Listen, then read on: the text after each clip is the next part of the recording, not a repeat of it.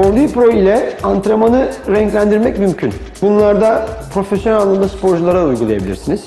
Çabuk kuvvet antrenmanı, kuvvetle devamlılık antrenmanı, devamlılığın sürekli olarak kalmasıyla alakalı yapacağınız antrenmanlar, aynı zamanda rehabilitasyon antrenmanları, birçok antrenman şeklinde uygulayabilirsiniz. Daha fazla şu son dönemde şampiyon sporcularda çok fazla yapılan kuvvet ve devamlılık antrenmanı ön planda.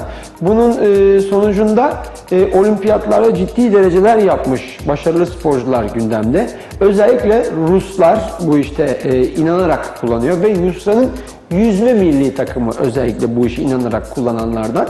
İşin mucidi Doktor Humayun Garavi özellikle kendi yaratmış olduğu antrenman programını 12 dakikayla sınırlayıp kişinin en yüksek verimdeki yani maksimum kuvvetindeki yani zirvesindeki sonucunu elde etmek istiyor.